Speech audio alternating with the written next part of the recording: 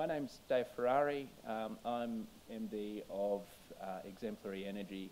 We're, I guess you'd call us a boutique consultancy working in the niche of weather and energy. Most of our business is focused on analysing weather and climate data to help the industry understand the impacts of weather and climate on the performance of buildings, solar PV and other engineered systems. So in today's presentation we'll be looking at a range of applications of weather and climate data, and our focus is on how these tools can be used to improve energy efficiency outcomes through building control and design optimisation. We'll also touch on some more recent developments around applications of the sort of data that we provide for moisture modelling, which is a growing area of interest under the construction code. I know there were mandatory requirements introduced in 2019 and it looks like they'll be continuing going forward. The session will run in three main parts. So we'll be, part one is a discussion around benchmarking and applications of real-time weather data. The second will be some new developments in work that we've been doing on understanding the extremes of climate and responses of engineered systems to extreme climatic conditions. And the third, as I've touched on there, is applications of precipitation in moisture modelling. There'll be time for questions, Q&A and discussion at the end of the session. So firstly, a bit of background about weather and climate data.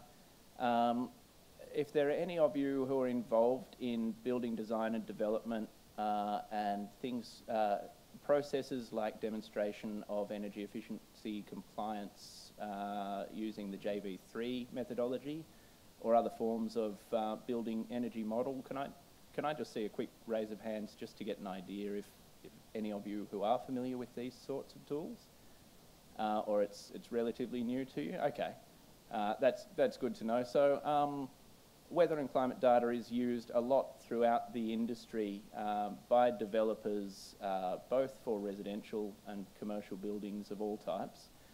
I mentioned there NCC Section J, so there are methods that for demonstrating compliance by actually building a computer model of the building and then applying the relevant local climate data to evaluate performance, and then comparing that model to a model built using the deemed to satisfy energy provisions in the National Construction Code. And if you can demonstrate that your building is more efficient than the deemed to satisfy building under the relevant climate, then that design is deemed to comply. Those applications, both residential and commercial applications of demonstrating energy efficiency compliance, use what we call representative meteorological year or typical meteorological year. And they're hourly data sets of a range of climate or weather elements, dry bulb temperature, humidity, wind speed and direction, and solar radiation, that have been compiled to represent the typical hourly profile of weather for a given location over a period of 8,760 hours or 12 months. When we apply that climate data to a building energy model, a model of the building physics and the HVAC's physics, we can evaluate the impact of that hourly data on the building's energy demand, the building's heating and cooling need, lighting needs, and subsequently through the HVAC model, estimate the energy, the cooling and heating energy needs that'll be demanded by that building over the course of a typical year. The data itself is drawn from meteorological observations that are usually drawn from the Bureau of Meteorology's sensor networks. And we focus on recent, typically the last 30 years of observations to characterise the climate for a given location. and then we present the typical data sets in a range of different formats, including TMY data, which is an internationally recognised standard format, Energy Plus Weather, which is a format developed for the Energy Plus tool that was developed by the US Department of Energy, and the Australian Climate Data Bank, or ACDB format, which was developed by the CSIRO to support their residential modelling tools. So our role at Exemplary Energy is focused on transcribing the historic observations with a range of layers of quality assurance and backfilling. So, for example, where we need to produce hourly data sets, a range of historic observations are only available on 3 hourly or in some cases even daily temporal resolutions.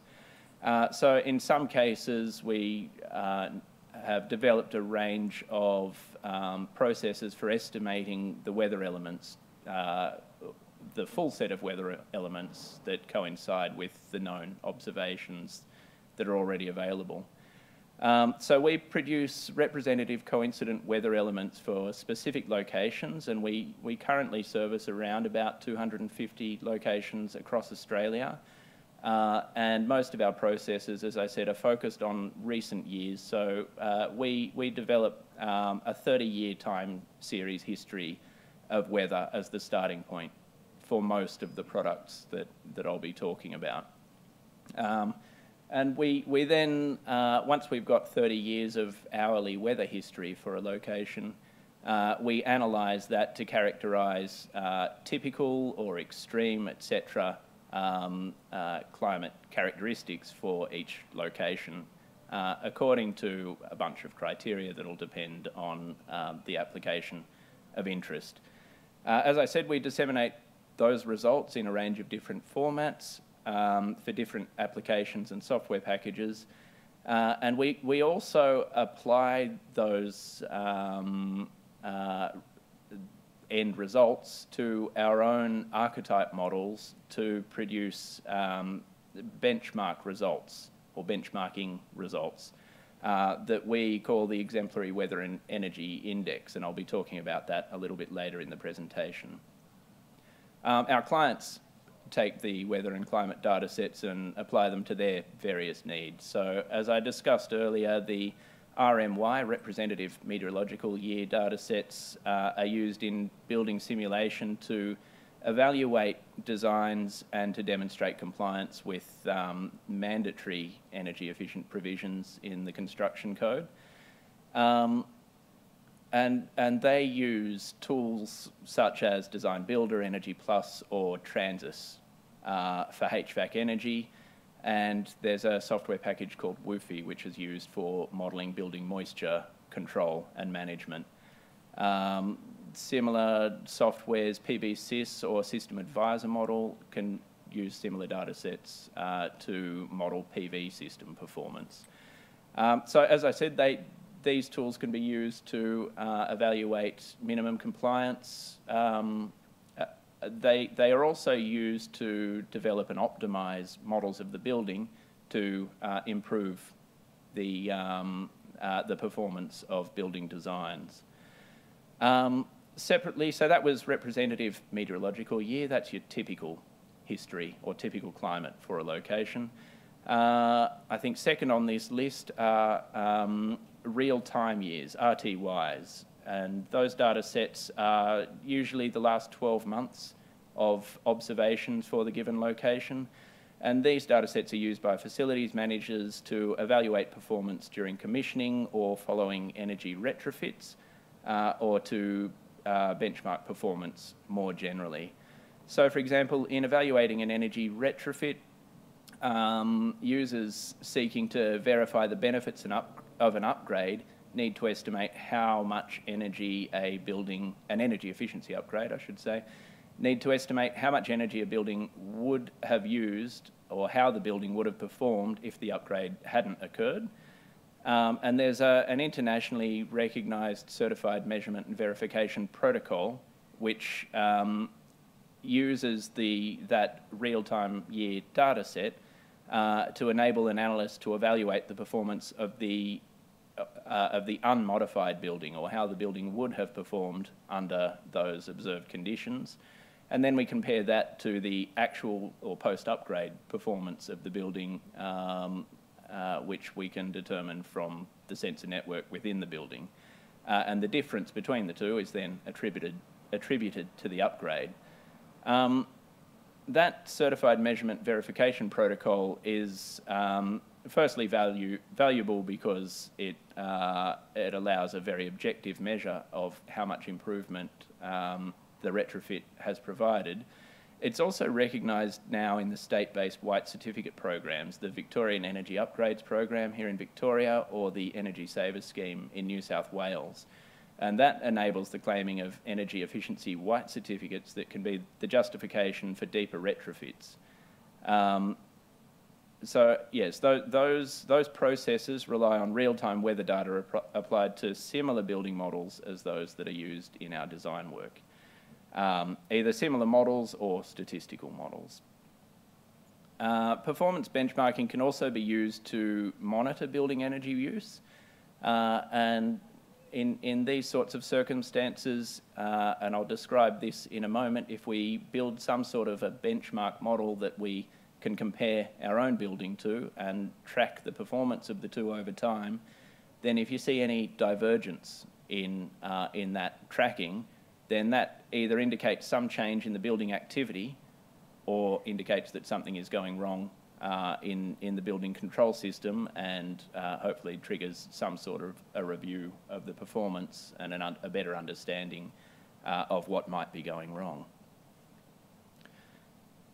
Speaking generally about some of the challenges that we encounter in producing these weather and climate data tools, one of the biggest challenges that we come across is the timely sourcing and dissemination of weather data. So as I said earlier, most of the raw data is available from the Bureau of Meteorology, but from time to time we do find that some of the weather elements either cease to be available in the given location or cease to be available at all, and that was something that we encountered a couple of years ago in an example that I'll give you shortly. Secondly is validation of our archetype models, and making sure that we're able to provide meaningful updates to the representative or typical meteorological year data. Defining extremes in the climate is quite a complex process, and I'll go through that in the next part of the presentation. And then sourcing new weather elements. So for example, precipitation was historically only measured on a daily basis, and in applications where we need hourly data, that creates its own challenges, and that's the third part of our presentation today. So as I noted a moment ago, one example of where we've struggled in recent years is obtaining Bureau of Meteorology data on solar radiation. For some complex internal reasons, the Bureau stopped disseminating solar data in 2019 and have only recently recommenced providing that data to the industry. We established a number of short-term workarounds with some of our key partners in a few of the capital cities across Australia, and more recently we began purchasing the data from a commercial provider, Solcast. Solcast, I'll describe in a moment. I think it might be the next slide here. Solcast take the observations for solar irradiance. There are very few terrestrial observations made on solar irradiance. The most useful observation is from what's called the Himawari satellite network, and a number of geostationary satellites actually measure backscattering from the Earth's atmosphere at a range of different wavelengths, and that backscattering measurement can then be used to estimate how much solar is reaching the ground for thousands of locations across the country, by developing a statistical model, essentially, to relate the measurement of backscattering to the global horizontal irradiance as well as diffuse and direct irradiance. Now, as I explained earlier, as with our other data sources, the data that we're now receiving from Solcast is being combined into our other products and disseminated into a range of formats for a whole lot of different applications. On to one of our next challenges, and that's the range of different formats that are needed by our users and some niche or technical issues related to transposing between different formats. Unfortunately, different formats use different timestamp conventions. So, for example, the ACDB format that's used by CSIRO in its Accurate software, which supports the National House Energy Rating Scheme, residential, in the solar data uses a convention of centering the solar observation, because it's an observation of integrated solar irradiance over a period of an hour. The timestamp is centered on the hour, or sorry, the observation is for the hour centered on the timestamp. Whereas most other formats, including TMY2, TMY3, Energy Plus Weather, use a convention of the timestamp being an indication of solar irradiation integrated in the hour preceding the timestamp. For the sake of accuracy, it's not actually viable to transpose between the two. And what we actually draw from Solcast and now the Bureau's new service offering is instantaneous readings at 10-minute intervals.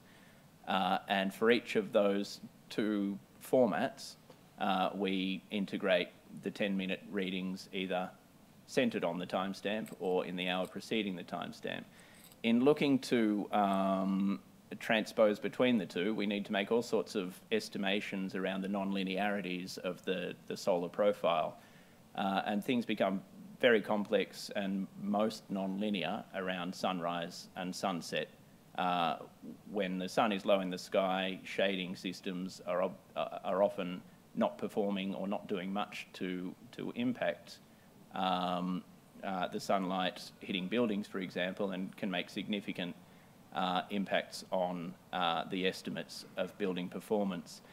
And that's something that we're working with the CSIRO with at the moment, because they've actually very kindly started disseminating weather data climate data in the EPW format, and we have some concerns that what they're disseminating is objectively wrong, and it results in, because of the time stamping issues, it results in building performance estimates that are around about 5% inaccurate, or 5% in error.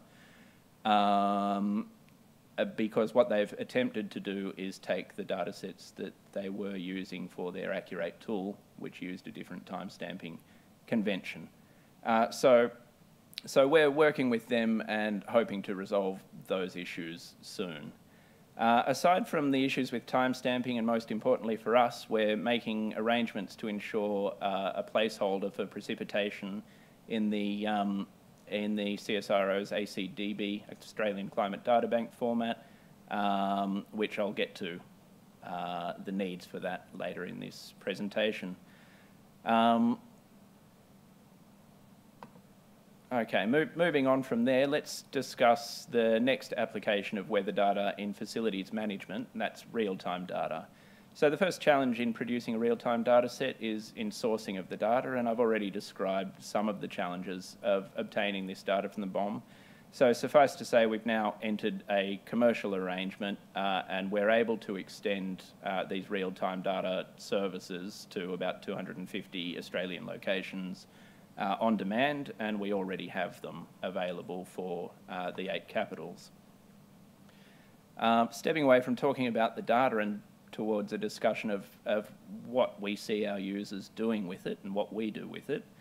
So firstly, real-time real-time data can be applied to calibrated models which enable detailed consideration of control parameters and evaluation of HVAC and building performance.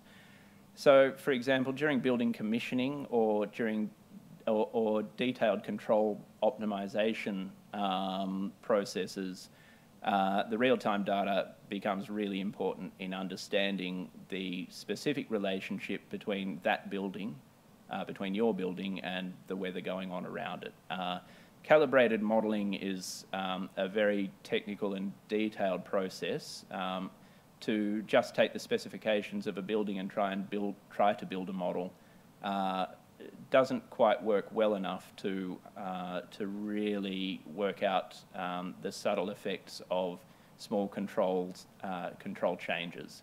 And so that's where a feedback process between what's observed happening in building performance and tweaks to the model itself are really essential. So we've already discussed using real-time data to evaluate energy retrofits using techniques such as the Certified Measurement and Verification Protocol. And these are both calibrated modelling and the CMVP process, as I've said, are complex and expensive. Facility managers looking to use real-time weather data for performance monitoring and benchmarking can apply much simpler methods. So, for example, we can apply real-time data to an approximate model and compare the results to building energy use. And as I described earlier, any divergence is an indicator of something going wrong. We at Exemplary produce and freely share what we call the Exemplary Weather and Energy Index for this purpose, and I'll describe that here. As I said earlier, this is a free monthly service that we provide to the industry through our blog and our subscription mail-out, Exemplary Advances. The service helps users understand how recent weather compares to the long-term average.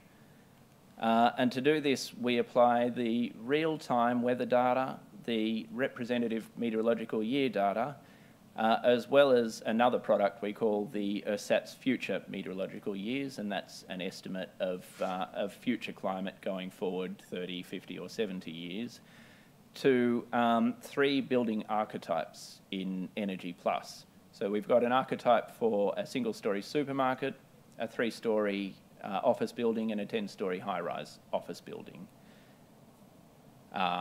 including their HVAC systems and developed using a technique that ensures that they would comply under the current building code in each of the 8 capitals, or at least approximate that. The 3 main applications of the results from this are for monitoring for current owners and managers, allowing prospective owners to predict the energy performance of a building on a square meterage basis, or for benchmarking in Green Star, Smart Score, Neighbours and other benchmarking type programs. Now, this is what some of the results look like. As I said, we disseminate the results via our subscription mail out and on our blog. This infographic is one of the mechanisms we use to communicate how the most recent month of data, or what arbitrary period really, but we tend to look at it monthly, compares to the historical average. So, for example, here in Darwin, I'm not sure if you can read the small fonts at the back there, but I think this was for June. The temperature in Darwin was on average 1.7 degrees Celsius below the historic average.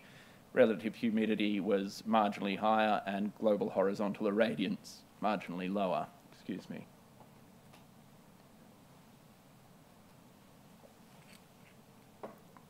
So we have 2 components, a weather index and an energy index. The weather index evaluates the deviation of monthly means of minimum, average and maximum records for the dry bulb temperature, solar insolation, wind speeds and humidity compared to the long-term average. We apply the hourly observations to the 3 building archetypes to get the series of energy indices presented on the right here, which present variations in heating and cooling across the 3 building archetypes, as well as a PV system. So as I said, we find applications of this in building or energy system monitoring to help identify underperformance and to compare ongoing performance against the benchmark to identify when things are going wrong, as opposed to where things are going wrong. There is potential to dive into the results that we get from the models when we apply this data to gain further intel on the consumption profiles and peak loads, etc. We do a little bit of this in the narrative that we provide each month on our blog, and we try to pluck out a few highlights, but yeah, I just wanted to raise that here because there is plenty of opportunity to dive in more. We just try not to bore all of our readers every month with too much of the fine detail at every step. Some of the things that we're working on at present in the area of the Exemplary Weather and Energy Index and the real-time data sources are developments using, or applications using, other building archetypes. So as I said, we've got office buildings and supermarkets covered. We're considering applying this to hotels, hospitals, and a range of other commercial building types. The archetypes are reasonably well defined. They're used by the Building Codes Board in the regulatory impact studies that inform the ongoing development of the National Construction Code.